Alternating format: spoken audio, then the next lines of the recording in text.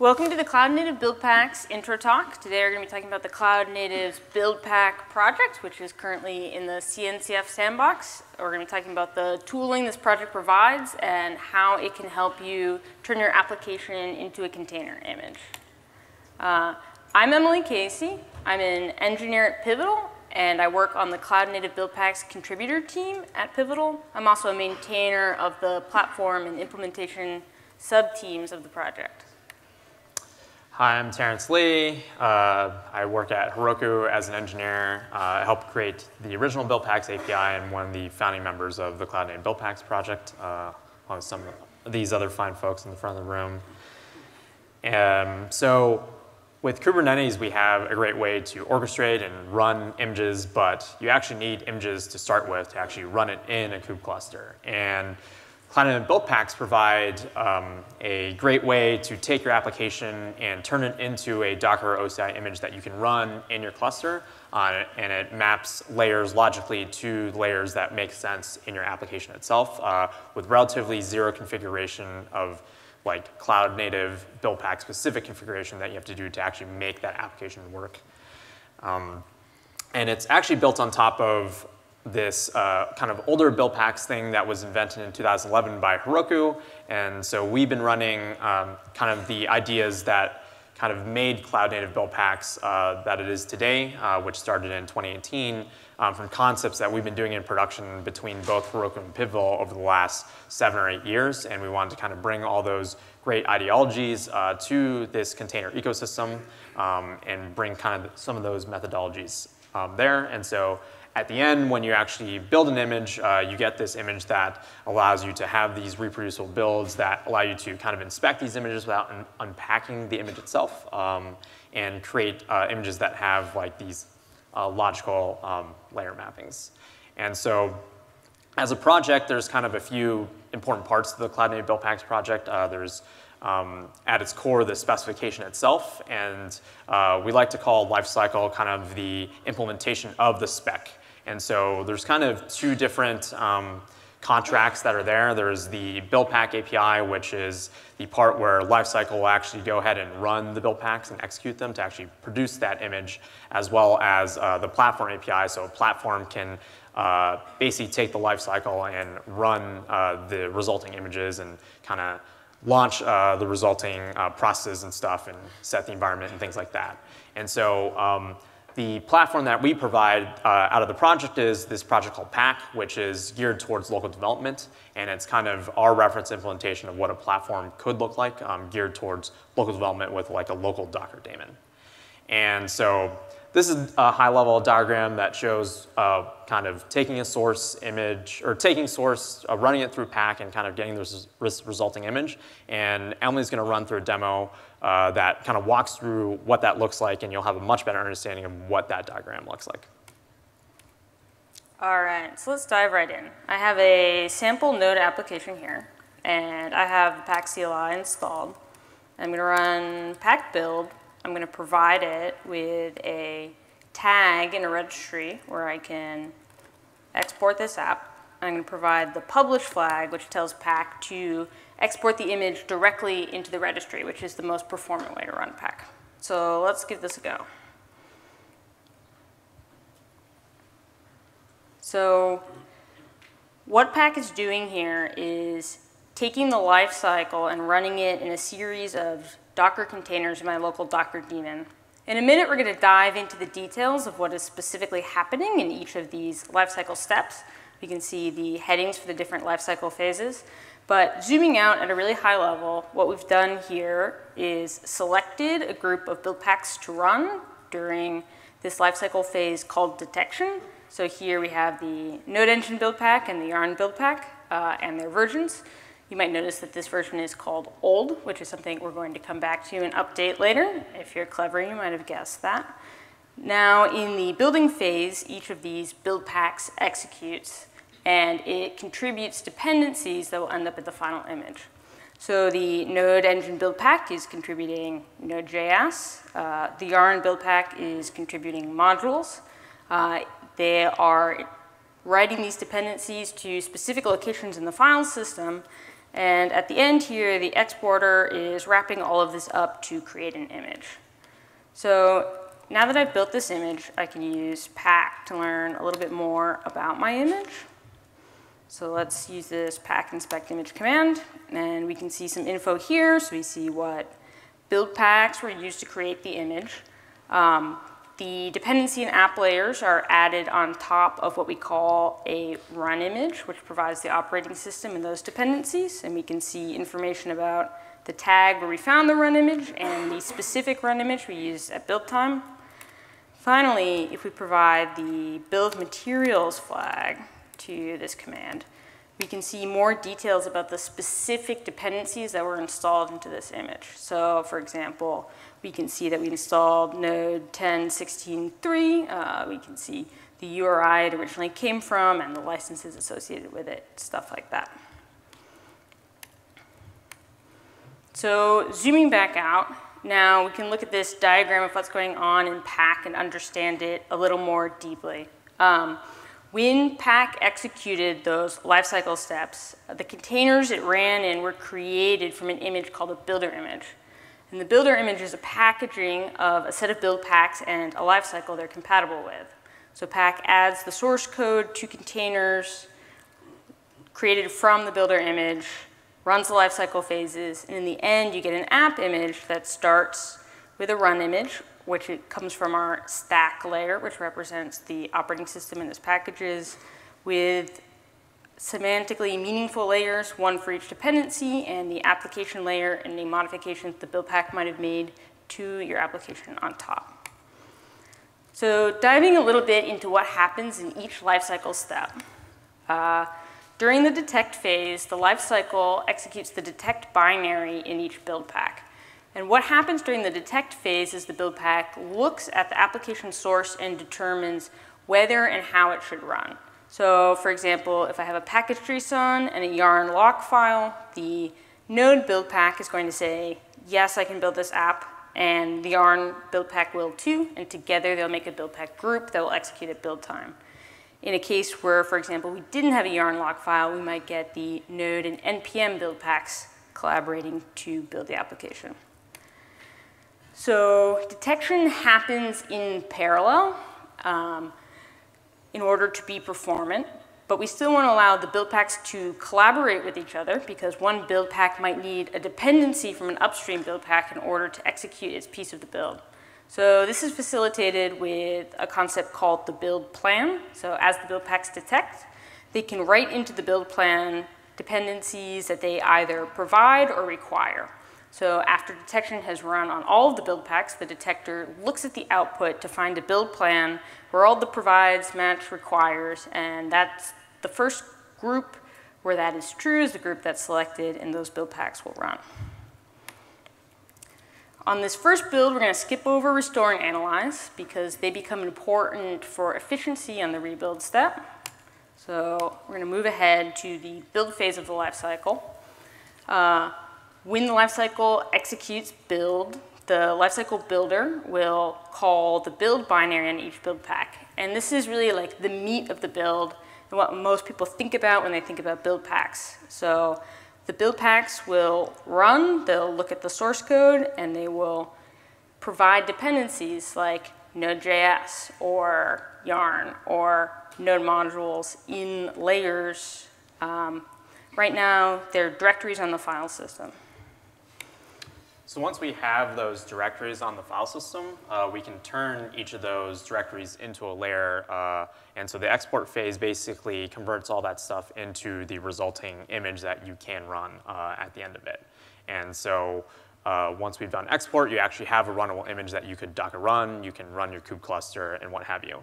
And finally, there's the caching phase. And so this is done to basically take anything that a build pack author might deem that can be used to basically save steps or processing time in a future build or a subsequent build. So an example of this might be like the node modules. Once we have that, you don't have to fresh install it every time. So kind of taking a different view and slice of what this looks like.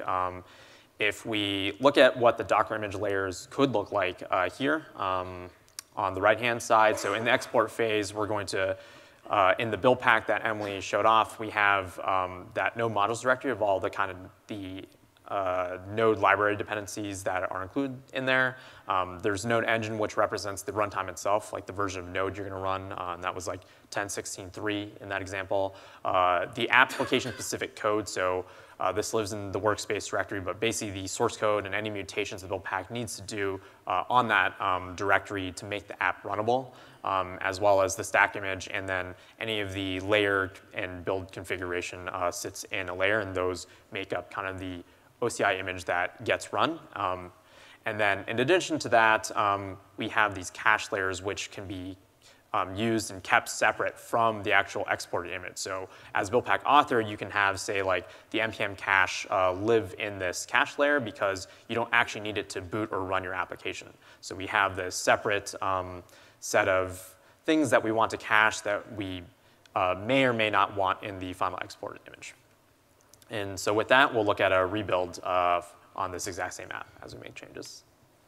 So let's come back to our app, and we pointed out that we installed node 10.16.3. So let's say I want to update the minor version of node. When I first ran this pack build, I didn't supply a builder because I have a default builder set on the system. But let's take a look at the default builder that we're using.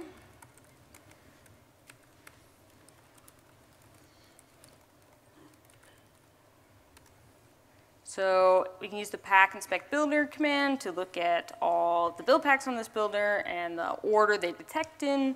We can see this old version of the node engine build pack. So I have an updated builder here that we can look at. And it's almost exactly the same, but it has the new version of the build pack. So let's say I want to rebuild with this new builder. I can add the builder flag here and supply the name of this builder image.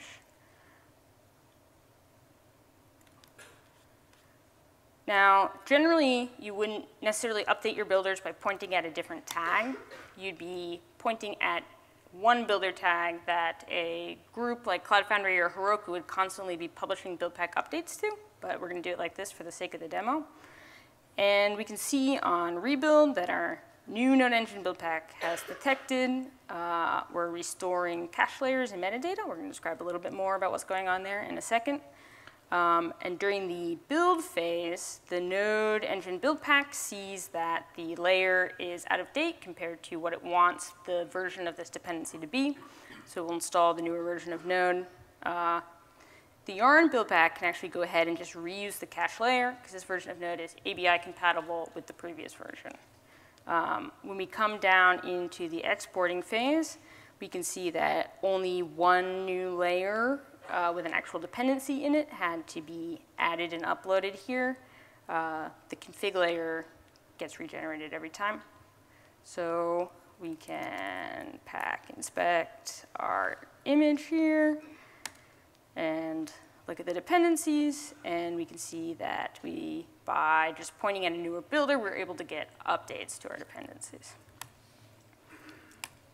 So let's dive into a little bit of detail what was happening in each of those lifecycle containers. Detect, same as last time. During restore, layers that we put into the cache were returned to the file system in order to help build packs build more quickly, either because they need those dependencies at build time or because it's easier to make a small change to the cache layer than to regenerate it from scratch. During analyze, the analyzer looks at the actual OCI image that was generated last time and writes metadata about the layers to the file system. So an example of this might be like a node toml file describing the version of node that was in the previous image. And it will include metadata like the version that was in that layer. The reason we do this is so that build packs can use this information to decide whether they want to bother regenerating a layer or not. So if a build pack says, this version is the version I want, and this is a exported layer, they can just leave that file and do nothing, and the layer will be reused from the previous image. Finally, the build phase executes like we saw in the first build, except that now the build packs can use the metadata to only rebuild layers that they want to change, and they can use the cache to speed up that build. So what's different this time with export is that we actually only have to export or update layers that have actually changed. So anything that hasn't changed, so like the node modules directory from before, doesn't actually need to be repushed to the registry because we're reusing that existing layer from the registry itself. So we can simply speed up kind of the export of the stuff that we actually need to do. And then similarly with caching, there's a checksum of each of the different caching layers that we want to use. And so in this case, we only need to update the node engine cache layer because that's the only one that's actually being updated. We didn't even actually run yarn install to actually update those dependencies because we're just reusing that layer. So going through kind of the layer breakdown example again as we go through it. So Emily was talking about restore, so we're actually going to go ahead and restore those images or those caching layers if possible, if they're available, and make those available to the build. With analysis, we're going to go ahead and read that configuration, so that node toml file Emily was talking about, and provide that so the build pack can make intelligent decisions during the build process of whether it needs to recalculate those layers. And then once we've actually set up and done the builds parts that we need to do, we can export. And in this case, for example, we've run through, we're just updating the configuration and the node engine because in the yarn build pack, we're not actually running yarn install, we're just reusing that layer. And then with caching, there's a similar optimization where since we're not actually changing any of the other cache layers, we're only going to be updating the node engine one for the cache. So it can be used in an updated version of it in the future builds that we're doing. So that's kind of what it looks like to just do like development where you're just building images and running them. But once you're actually doing that, you're probably going to be putting this in production and running it. And so one of the easiest ways to illustrate some of the day two or kind of production operations you're going to do would be like patching this Node.js application in case there's an operating system level CV that you have to handle. And so SNCC released an article this year about like the top 30 Docker images has all these vulnerabilities in them, and actually you can actually just swap out kind of the underlying base image that we've been talking about to actually mitigate a good chunk of those CVEs. So just keeping your operating system up to date actually handles a good amount of the vulnerabilities that people have been finding in these very popular Docker images. And so Emily's going to walk through what that looks like with Cloud Native Buildpacks using Pack. All right, so let's come back to look at our image here. So the operating system and the operating system packages are in what we call the base layers, which come from this base image here. We can see that we originally looked at one of these run images tags to find a run image to build on top of. The tool will select the run image that's on the registry you're exporting to for maximum efficiency, and then this base image includes the specific image that we built on top of at runtime, like the image digest. So I actually have an updated version of this run image here, and I'm going to push it up to my registry. And now we can rebase this application, and it should replace the base layers on this image with the new base layers we pushed to the registry. Oh, I meant to do it with the publish flag. Hold on, guys. OK. You can see it's much faster when you're operating directly against the registry. So now that we've rebased this image, we can take a look. And I don't know if you remember the SHA from last time. You probably don't. But the base layers have changed. And I'm realizing we forgot to show that this image actually runs last time. So now that we've made a couple changes to it, let's actually pull it down and run it. Not that one. OK. This guy.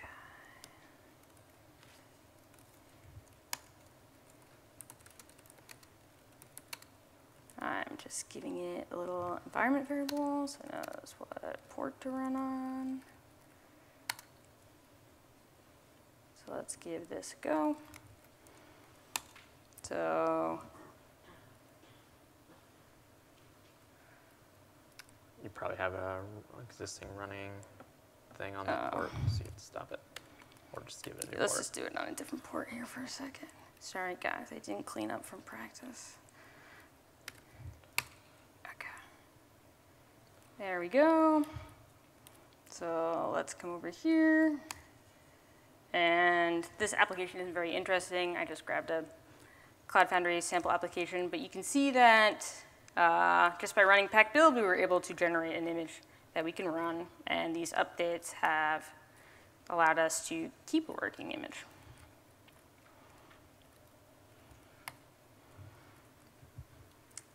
So let's talk about what is happening during rebase. In an image, normally you have OS layers and language runtime layers and application layers on top of that. So we maintain a logical separation between the application layers and the operating system layers and operating system packages. So imagine there's a CVE in the operating system. We can upload to the registry a new image that contains a patched operating system. And these two images have a guarantee between them called ABI compatibility, so application binary interface compatibility. And what that means is all of these layers, these application layers that we've built, can run exactly as they are on top of the new base layers. And this, because we're building on top of Ubuntu Bionic, this is a guarantee provided to us by Canonical. So what we can do is create a new image directly against the registry, not by rebuilding or re-uploading anything other than a config file that describes an image that combines these base layers with the application layers and a manifest file for that image. So that's a great example of like doing it for a single app, but I mean, if you're rolling this out in production, you're probably not doing it for a single application. You're probably going to be doing it at scale with a cluster of applications out there. And so potentially if you run into a thing where there is a CV that you have to apply, you have to actually deal with that for every single application in your fleet. And that means that you have to figure out some mitigation strategy for running this with Docker to figure out like how that actually works, right? So if you're doing this with Dockerfile traditionally, that means for every different base image, you have to actually figure out a strategy for actually mitigating that for each different base image you're doing. And then in the best case scenario where it's all the same, you still have to do a rebuild across the entire fleet for every type of application you're running. Which if you have a small fleet, that maybe that's a few hours to a few days to just even do the rebuild before you actually roll it out. In the worst case, if it doesn't rebuild cleanly, you have to find engineering time to actually go ahead and fix your application to account for the new changes with those patches. And so we're going to take a look at what that looks like doing that with KPack with Cloud Native Buildpacks.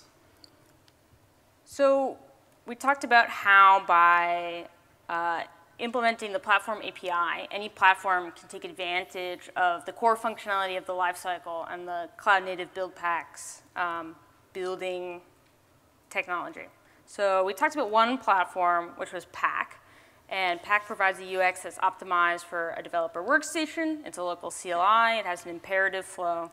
Now we're going to talk about KPack, which is a pivotal open source project that uses a set of custom Kubernetes resources and controllers to manage many images, and it provides a declarative API.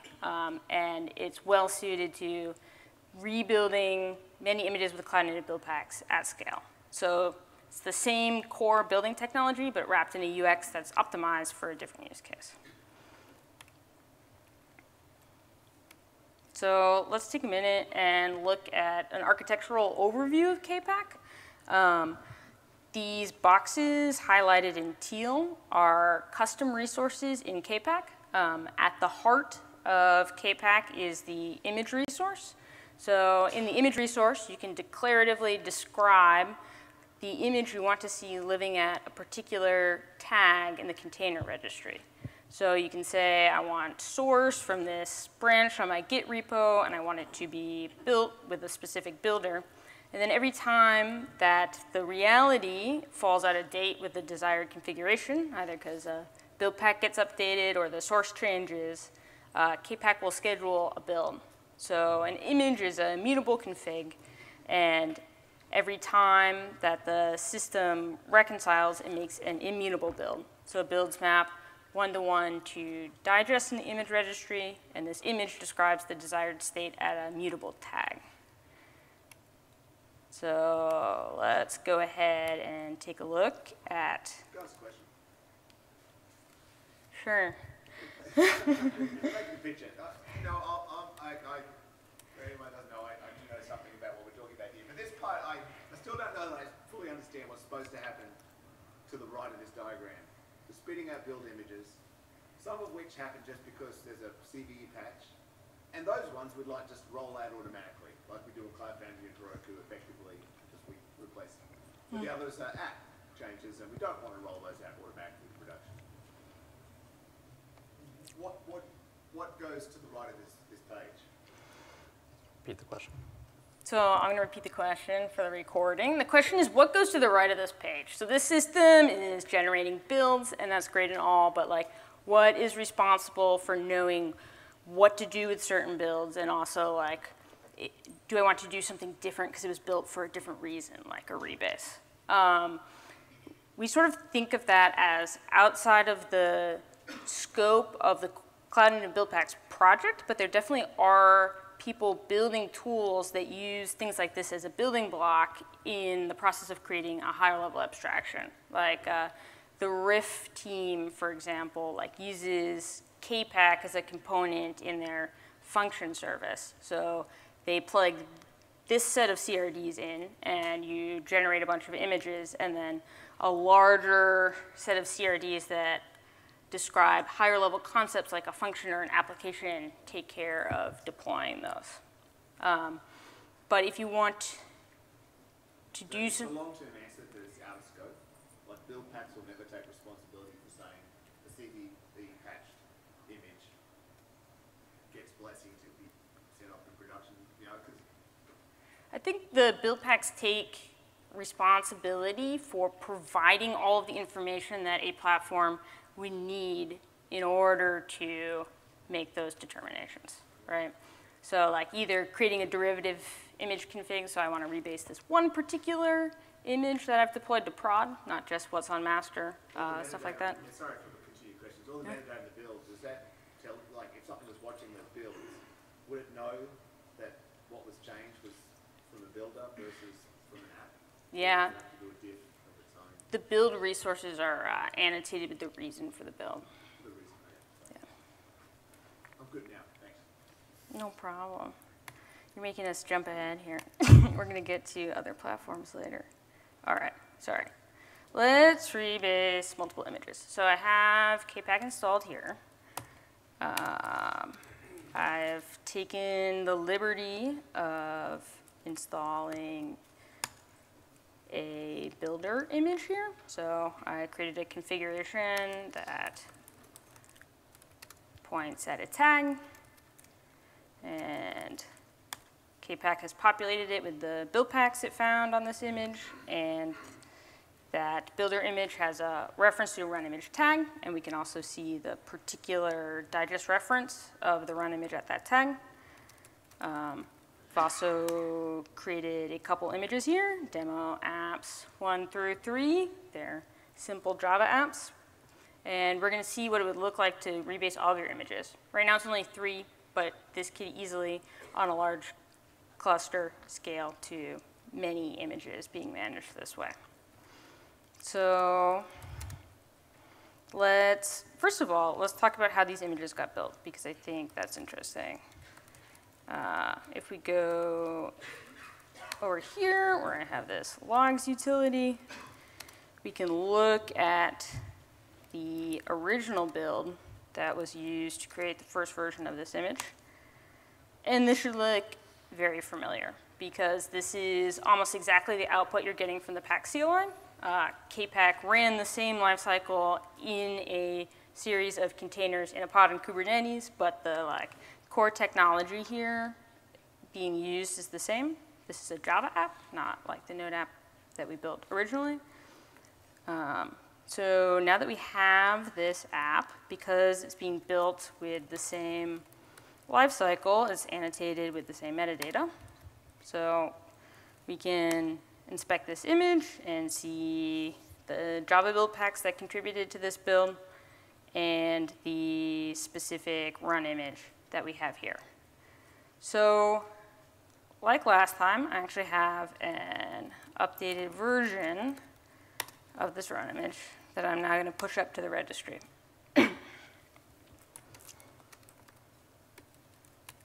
So because KPack is watching the image at the builder tag, and that includes a run image tag, it should see that this run image, the digest of this tag, has changed. And it will update the builder for us. It's going to take a couple seconds. So we're just going to watch it while it goes. There it goes. All right. So now that this run image has changed, KPack knows that all these images need to be rebased in order to match their desired config. So if we get the builds, before we ran this, we only had one build for each app, but now we have extra builds. These are rebases. We can see, I know Nick was interested in seeing the reason for the build, so I wasn't planning on doing this, but I'm going to show you. Hold on.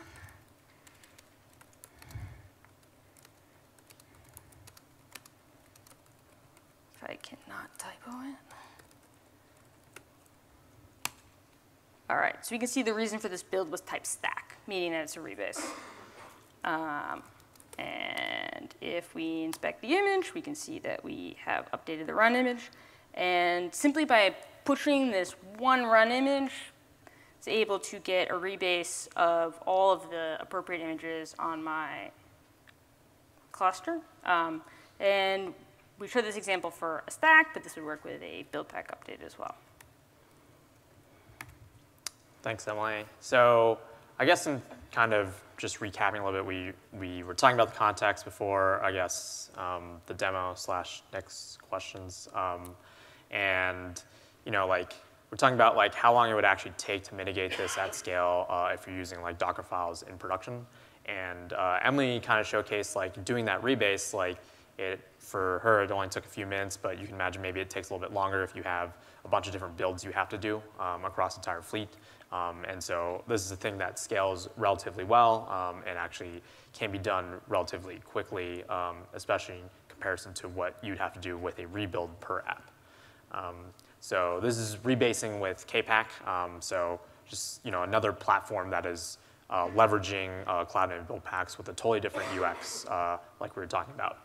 And so really at the end of the day, Cloud Native Buildpacks are kind of alluding to some of Dr. Nick's questions, like building blocks where different platforms or services that want to take advantage of it can have different UX and parameters of what they want to do, but it's just providing the primitives to actually do image building for things like applications. And so both Cloud Foundry and Heroku are actively working on various Cloud Native Buildpacks to kind of take advantage of some of this stuff.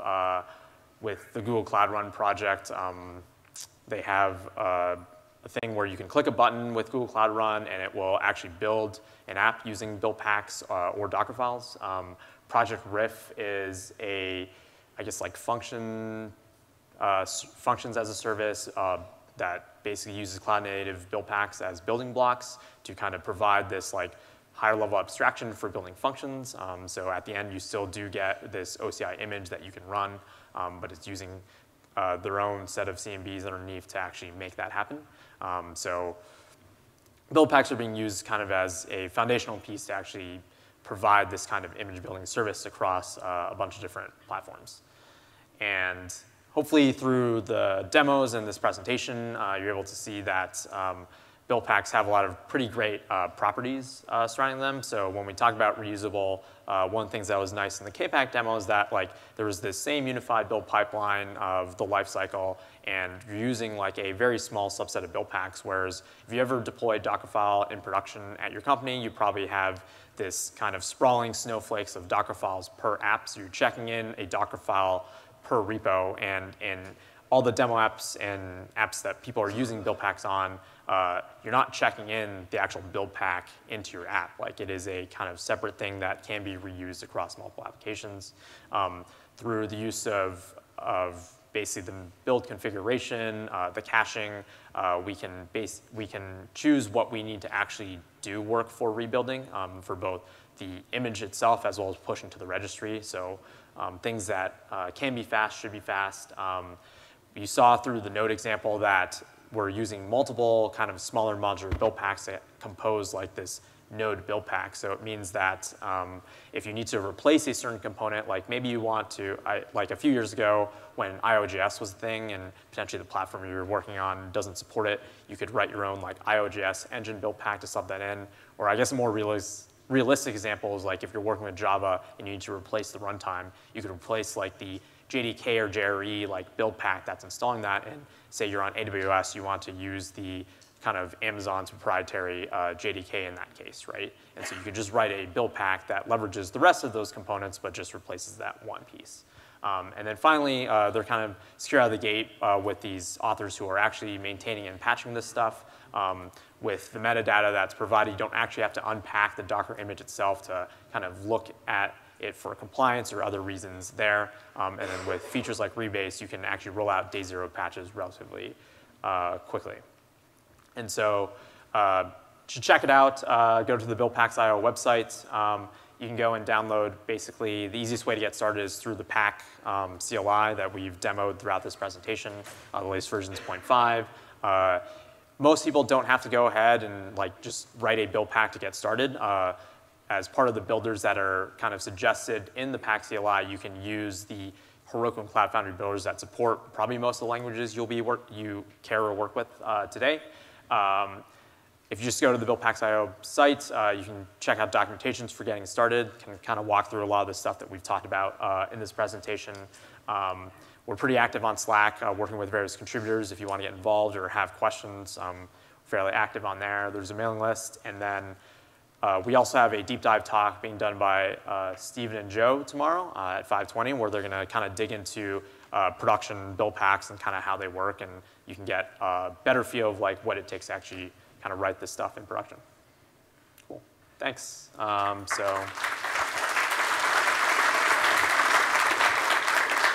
Looks like we have like 7 minutes. So do someone have questions? If you do, please come step up on the mic so it can get recorded for the video. This is a relatively quick one. Some of this seems to overlap, at least conceptually, with the Cloud Native Application Bundle spec. Do you know if anybody's working on combining this with that, or do they conflict with each other, or do they complement each other, or like are they totally unaware of each other right now? We're aware of the Cloud Native CNAB project. I don't think we're doing anything that conflicts with it. We're not really doing anything that also makes us make a CNAB out of it. So like you can't do a pack build and get a CNAB out of that project. But I think CNAB has a significantly bigger scope as far as like packaging concerns, right? Because it talks about both like what you're installing locally on your machine and how it it's a pretty generic, it's a huge specification with a pretty generic scope of like what it can contain. And I think the Buildpacks project is much more concerned around deploying like services and applications and kind of those use cases to production.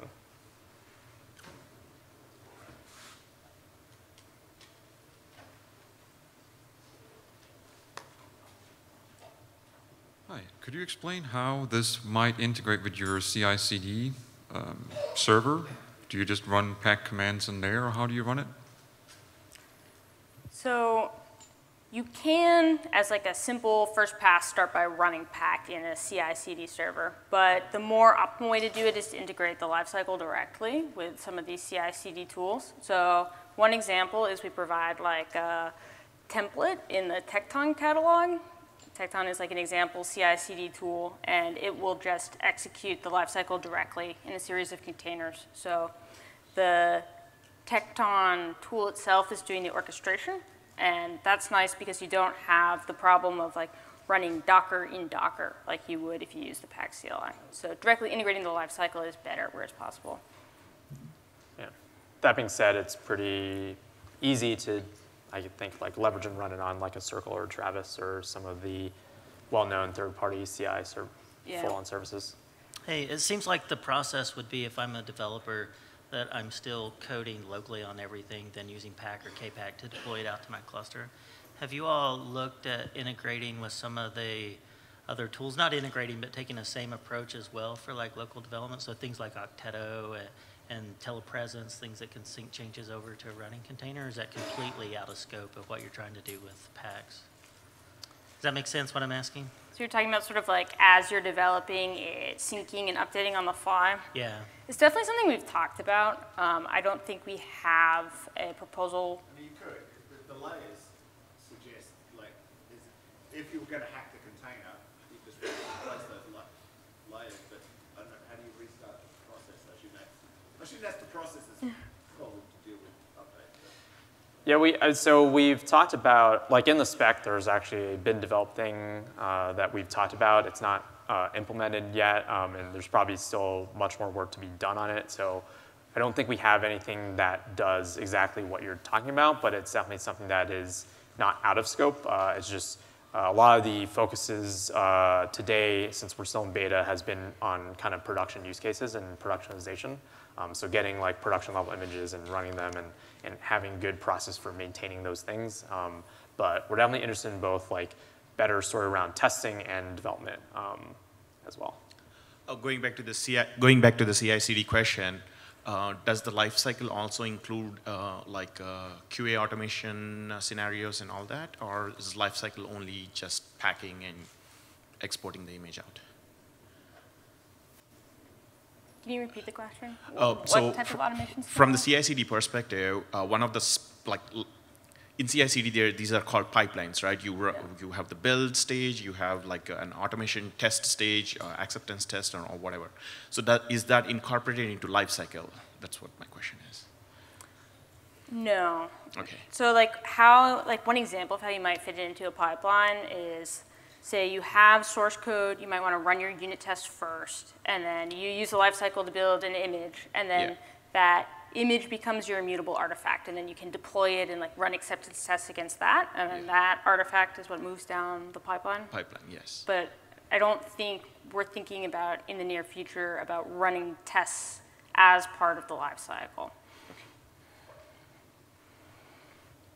So how do we distribute builders and build packs within the organization? How do I make sure that what's the distribution mechanism to make sure people in my organization don't have the wrong version or an older version of the build pack? So if we're talking about a builder image and you have this image on a registry, all the tools we've demoed today will always try to pull the newest version from the registry before running. So it does that by default. You can also distribute build packs in what we call a build package is our new specification for distributing them, and that all works by the same mechanism. It's like packaging build packs in an OCI image, and we try to always pull when something is available. But it checks for new ones on each run, so you never have to worry. Yeah. I noticed that your version is beta. How mature is this project for usage? Is it production ready? Is it? I mean, yeah, so we're getting to a point where stuff is, for the most part, not backwards breaking. I think we just made a significant backwards breaking thing relatively recently, but for the most part, a lot of the stuff going forward, we're not doing a lot of breaking changes, and for the most part, any of the kind of breaking changes would fall on the kind of build. They've tended to fall on like the build pack API side. So like, I guess for production level usage, it kind of depends on like if you're using the Heroku and Cloud Foundry build packs, you know, like they've been used for a while, depending on which build packs you're using. But if you're like writing your own, I think it's much more dependent on like whether the build packs you're writing you feel are also production ready in that sense. As far as lifecycle and other things, like we definitely have use cases where people are using it in production and people are leveraging it. So yes, like we've had to make some breaking changes, but we also are conscious about those things, and we do versioning and are cognizant of like not wanting to actually break users that are running it now. And also if you're using a maintained platform that can encapsulate you from the breaking changes. So we might make a breaking change to one of those APIs right now at this stage in beta, but the platform is capable of knowing which API it's running against and doing the right thing. So for most use cases, you wouldn't even feel many of the breaking changes. It mostly falls on like platform authors. And if I write custom build packs, the APIs that they rely on might change in future versions. Yeah, well, so like one of the things we provide is a library called libbuildpack for Go, and for most like kind of breaking style things, we will deprecate stuff, and so the library itself will continue to work for the most part on like the next release, and then kind of give you that time to update your build pack to kind of take into account those changes. If there's I think only been one time where we haven't done that because it was really like hard to actually maintain both of those things at one time. But oftentimes we'll like if we deprecate an MVAR for like a new one, like the lib build pack will just account to do both of those things, so you don't really have to kind of make those changes. Thanks. Thank you for the talk. Question on what accounts for the security modules like AppArmor or SecComp in the build process? Or is that a responsibility of whoever provides the container image? I think that's definitely something that is taken into account by who's providing the kind of container image. So like when you're providing the stack or kind of base or run images, like the build packs themselves are not out of the box going to provide like a app security thing out of the gate as part of the project. Yeah, like the container image should have, I guess, like those rules and stuff in place.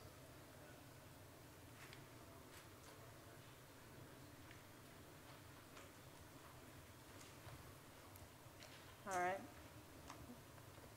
Sorry, hi. You said that your base images are based on Ubuntu. Do you update these images? So in the example we were running, the base image was based on Ubuntu. The project itself doesn't provide maintained stacks, but both Cloud Foundry and Heroku do provide maintained stacks that like push updated base images within a certain window after every CVE notification.